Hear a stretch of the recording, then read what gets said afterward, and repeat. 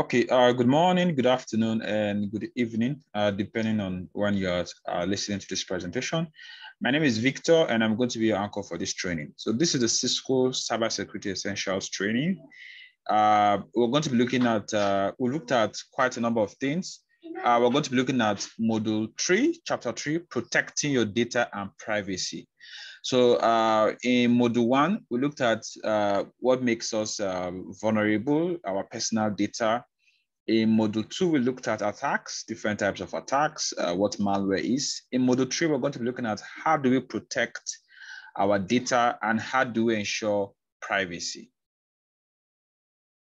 Okay, so we're going to be looking at protecting your data, safeguarding your online privacy. So in protecting your data, what are some of the things you need to do if you want to make sure that you have a secured IT infrastructure, you have a secured system? So this is a very foundational course. So if you want to get into cybersecurity, these are the things that you should be aware of. These are the things you should know from the word go. Firewall. So you want to make sure that you have your firewalls on. Firewall protects your website. For websites, we call them WAF, Web Application Firewall. We also have those that you can apply to your network. We have those you can apply also to your PCs, right? Then we have antivirus and anti-spyware. So any anti-malware will suffice.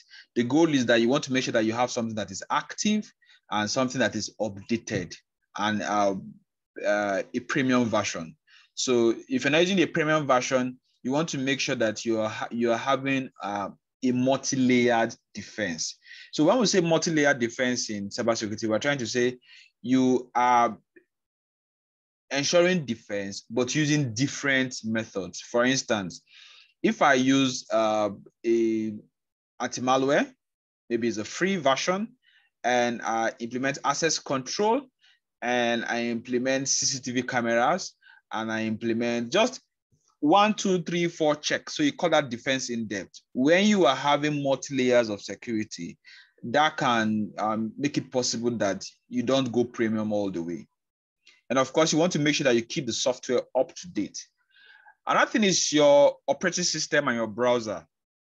Because the more recent, ask yourself, why do you need to update your browser's your operating system? Because there are vulnerabilities, there are patches that needs to be done. So make sure that it's up to date. Then of course, protect all of your devices. Either you're passwording them or you're encrypting the data in them. For instance, hard disks these days, either on your PC or on your whatever type of machine you use, it's possible for you to encrypt them. Then only store necessary information, only store what needs to be stored. Then if you're using IoT devices, IoT is Internet of Things. Look at IoT as you using technology over the internet. So things, so it can be a car, it can be a gate, it can be an AC, it can be a device, it can be a weather monitoring gadget or whatever. It can be your wristwatch, it can be anything, provided you can monitor, provided you can use, provided you can control that thing over the internet, you call it Internet of Things. So wireless networks, right? So how do you ensure that your what's it called? Your network is safe? You want to change any preset SSID or default administrator. Some people buy routers, buy devices, and they leave everything at its default. If you go online, there are quite a lot of websites that have a database details of devices and their default username and password. So people can easily search out this stuff by just knowing the name of your device. So you want to make sure that most of these presets, device name and the rest, you change them. So you want to, if it's possible, you want to disable SSID broadcast. They want to make sure that you're using WPA2. You don't want to be using WEP. You don't want to be using WPA. In the WhatsApp group during the training, I made mention the difference between WEP, WPA, and WPA2. So understand that for most of these encryption methods, they have their flaws. So you want to make sure that you are using several defense techniques to ensure that you have a safe environment. Then one caution when it comes to Wi-Fi hotspots is that don't do things that that it's possible that people are going to be scanning through the network you are using. You might need to use a VPN. You might need to use an anonymizer. Then, of course, turn off your Bluetooth when not in use. Have unique passwords. Having unique passwords is one way that you could. So the longer, the more tricky the password is, the more combination, the better the password, right? So you don't want to have a password that is very easy for somebody to hack through, especially for dictionary attacks or brute force attack. So you want to make sure that it's more than 10. You combining different small letter case or small case, big case, and just say alphanumeric with some special characters. You want to make sure that you have all of that in your password. So it makes it more difficult for it to be hacked. Okay, so that same thing. So there's a lab that has to do with how do you create strong passwords. So at the end of the course, I'll release the sheet for the lab and walk you through the lab. Encrypting your data. So what's encryption? So in cryptography, we normally say ciphertext and plaintext. So you have plaintext, A, B, C, D. So depending on the algorithm, you cannot get the ciphertext, right? So encryption is the process of converting the information into a form that an unauthorized party cannot read. You could look up the cryptography module in the Cisco Cyber Ops, or later on in this course, I'm going to record a module that has to do with just cryptography. So if you need more video on that, if you need more explanation on cryptography, you could always indicate in the text or rather in the comment section. So there are several algorithms. When we do digital forensic, when we use some of the tools, we'll see that you have different algorithms. It can be AES, it can be SHA, it can be a hashing methodology like hash, MD4, MD5, and the rest. So all of these are ways you could just tweak the text a bit so that if you are not the party that is meant to receive that, then you cannot have access to that data. So you have the symmetric key and asymmetric key and all of that. So you need to also back up your data. Backing up your data is very important. So it prevents loss. You want to either use CDs, thumb drives, tapes, or you could go online. Google have their backup services with less than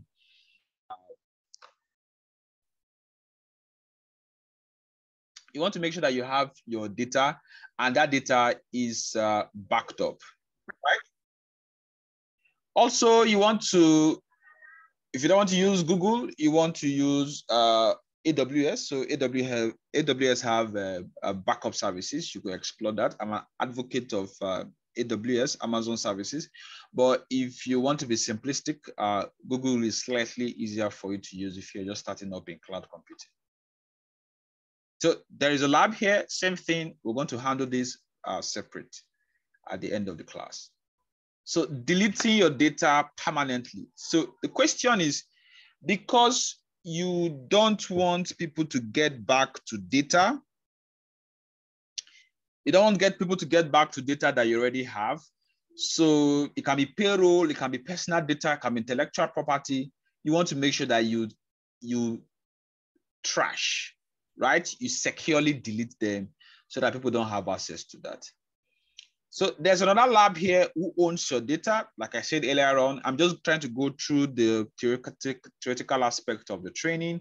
So once I'm done with that, I can now supply the lab's document in either the Telegram or the WhatsApp group. Safeguarding your online privacy. Okay, so you want to use, so remember when we looked at the 5 elements of information security, we talked about confidentiality, integrity,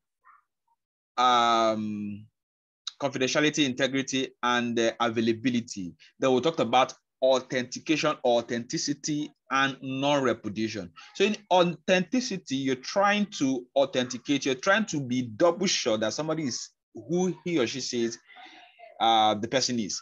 So there are several ways you can do that. You could use passwords, you could use physical objects, you could use biometric scans. All of these are just you trying to do authentication. So there's first level authentication, second level authentication, third level authentication. At times we say what you have.